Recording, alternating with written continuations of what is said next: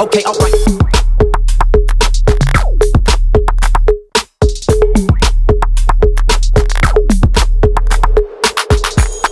We have learned a great deal about the planet Mars. Mars. Add it up. Dr. Werner von Braun.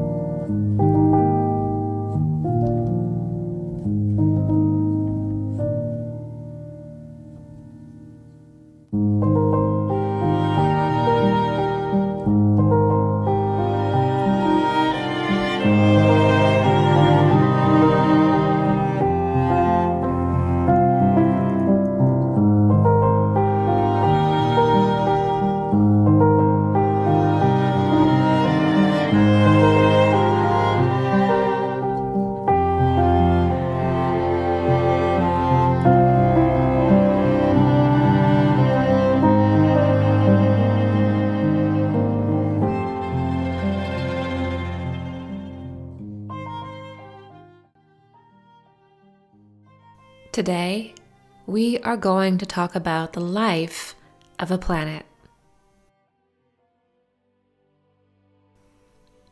We cannot understand the cosmos unless we understand the planets as living beings and the cosmos at large as a living system. The planetary spheres each have a specific life wave or pattern of life, which creates a kind of personality or archetypal significance in relation to the Earth. The Earth and humanity are spiritually connected to the celestial bodies, so our soul or energy body is actually connected to the planets in the solar system. Each planet has a life cycle, just like a human being, and our world is not solid, but rather shifts in density over long periods of time.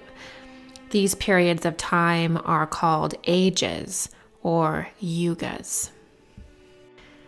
In total, there are 4 ages, and every age is distinct because it encompasses a different level or grade of consciousness.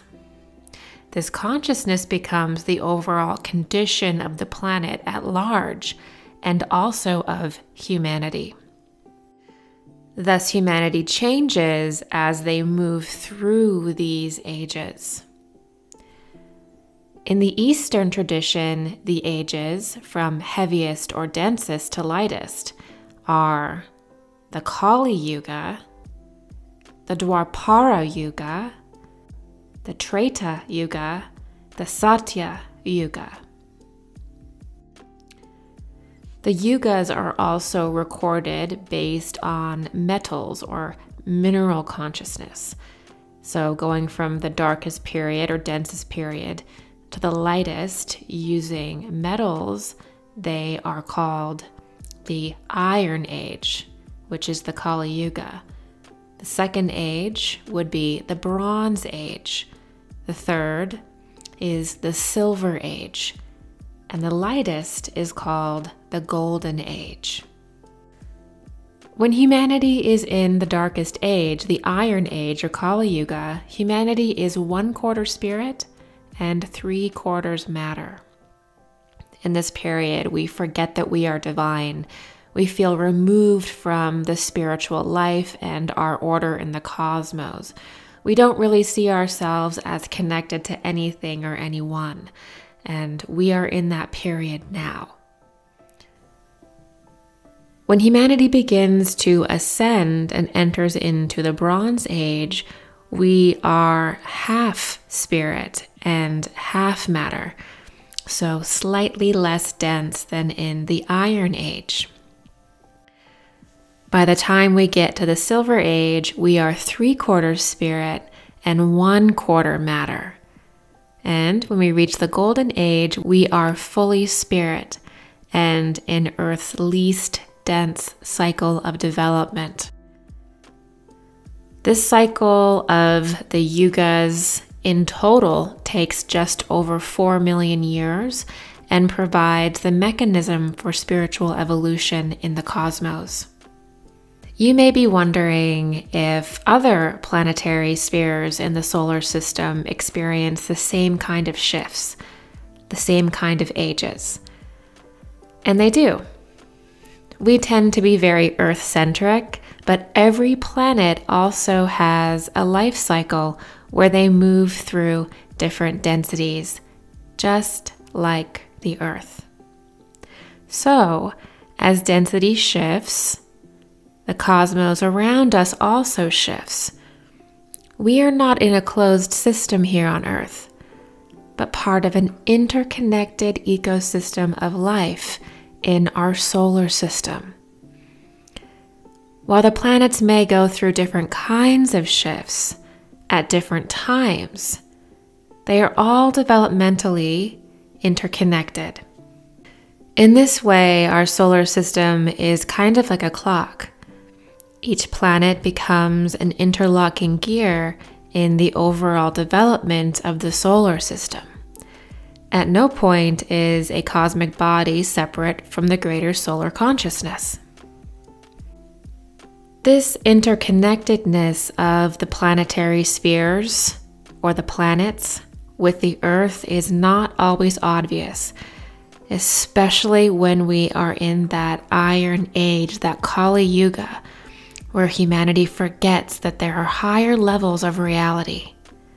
However, it's important to remember that the Earth communicates or overlaps with other planetary spheres, and there can be a transmission or exchange in consciousness at certain periods of time. For example, when the Earth enters its Silver Age, it becomes visible to planets and beings that are within the astral plane, and enmeshing with these higher worlds begins to occur in a much more obvious physical way. Energies and beings from a planet that is within that spectrum of the overall astral plane can potentially descend upon the Earth.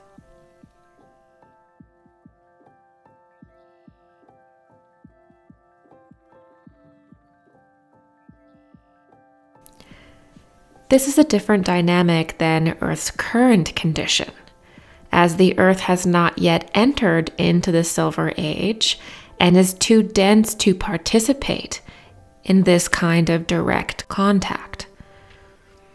This is why many consider Earth to be in a kind of quarantine, prison, or generally cordoned off from the rest of the cosmos.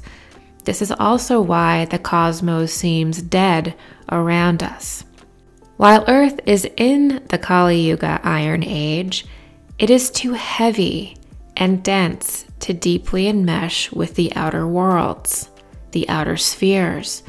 It sinks into a period of spiritual isolation, and the effect is that humanity must develop a deep sense of spirituality to carry them through the transitions back into the higher planes.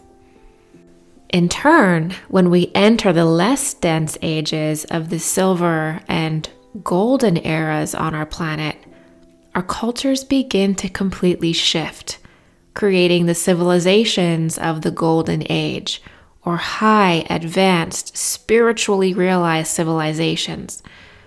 During this time, lifespans increase, even up to thousands of years, and the size of the human form increases as well.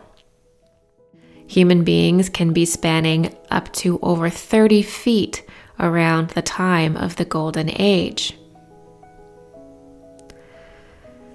Thus, these higher ages can also be seen as ages of malleability or intense plasticity, meaning that the human being changes form naturally with the shifting of the ages and the shifting of density as the Earth moves into the higher realms. Along with these shifts is a process of initiation through spiritual beings. Human beings from a higher sphere come to the earth to help human beings integrate the shifting energies. It is very challenging to be exposed to increasing cosmic rays, such as when the earth begins to rise into a higher spiritual plane. And thus, certain individuals and groups will come to the planet and act out of service to help humanity adjust. These beings were seen as angels or gods in the past.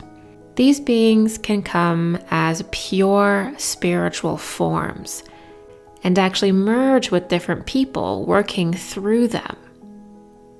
This was the case in the Lemurian and Atlantean times, and this is what the priest and priestess classes strive to do, to connect with these higher beings and channel wisdom and inspiration through them.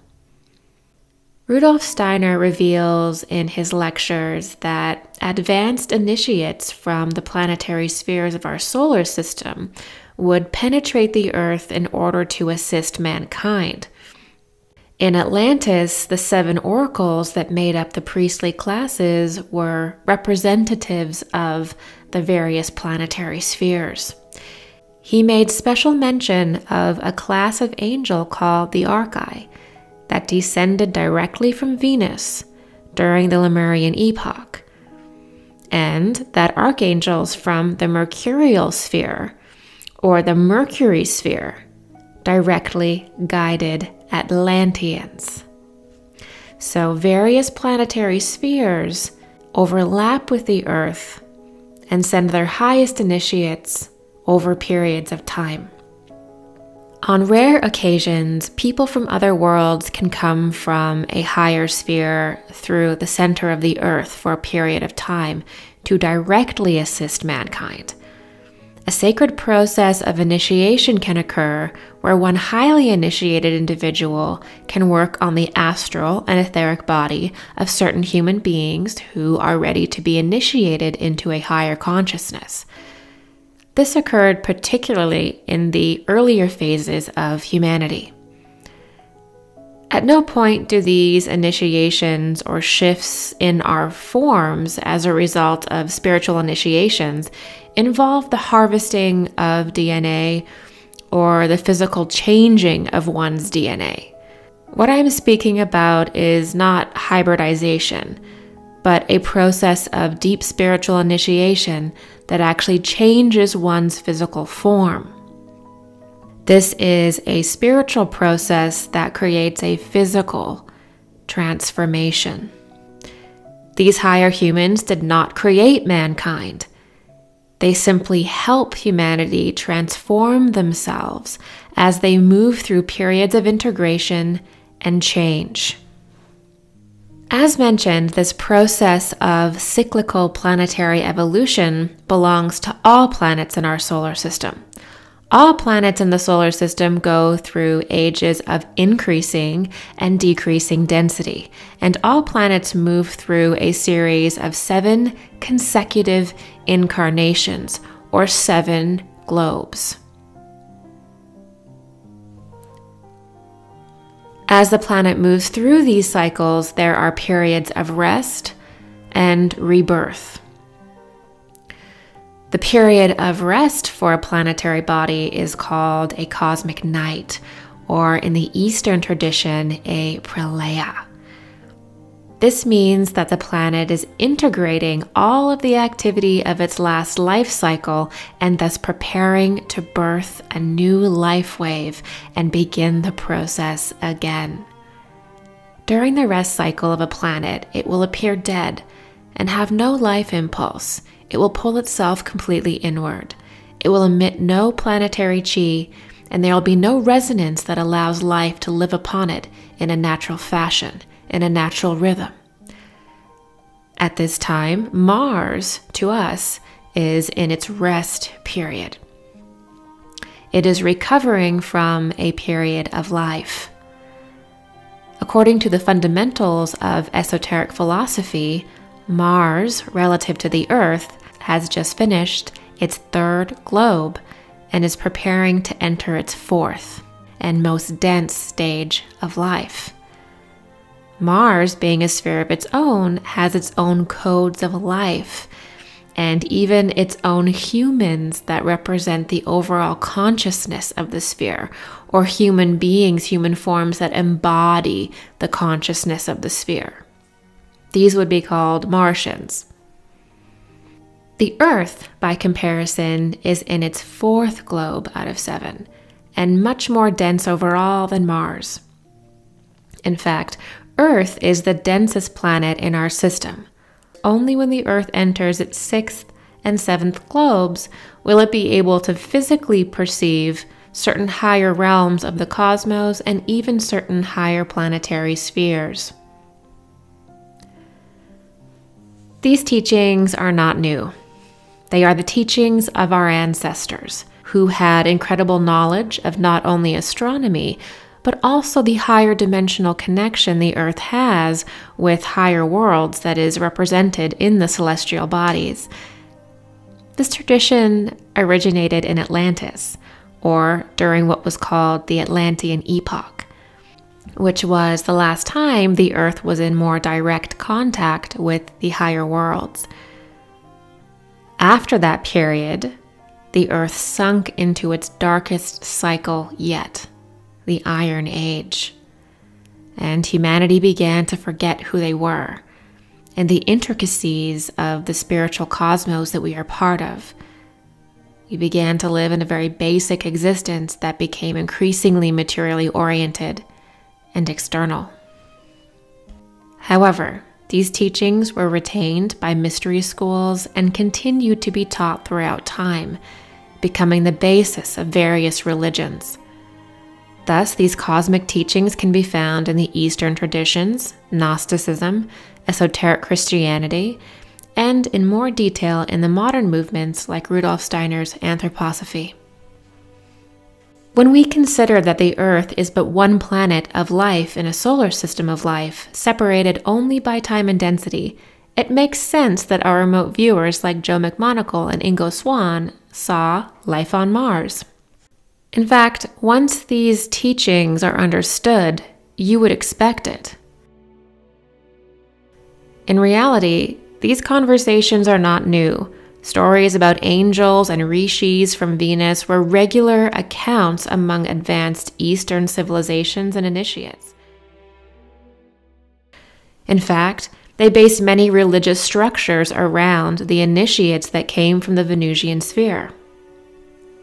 Rudolf Steiner mentions Mars men and Vulcan men, and he reveals that there were archangels from Venus that assisted man during the time of Lemuria, and that angelic humans from Mercury were a major force in the development of Atlantis.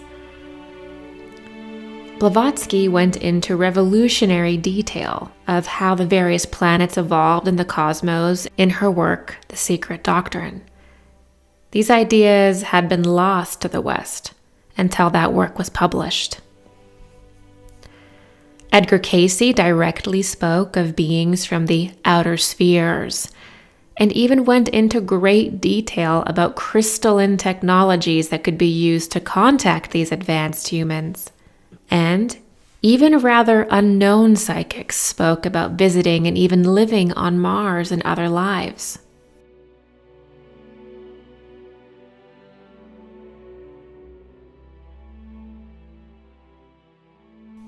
Our Earth and even body is not solid. That is an illusion. It is subject to cycles of change and development according to an all-encompassing cosmic order. In fact, all planets in our solar system are subject to the same cosmic laws as the Earth. Though they may express them a little different, it is still the same overarching structure. The other planetary spheres have slightly different forms of humanity that could be seen as expressing a different evolutionary phase. As the solar system is one interconnected system of life, we can actually tap into these various worlds. And in our history at certain points, these worlds have even physically interacted with the earth. In fact, the core of all spiritual tradition is understanding the spiritual planes in planetary terms.